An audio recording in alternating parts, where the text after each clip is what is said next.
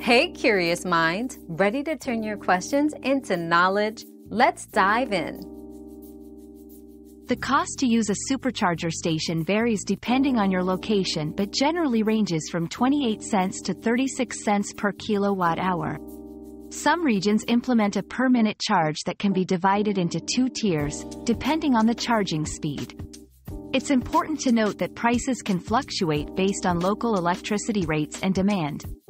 To get the most accurate pricing, it's recommended to check the Tesla app for up-to-date details specific to the supercharger location you plan to use. Your daily dose of discovery ends here, but the journey of learning never stops. Subscribe and join us again for more answers tomorrow.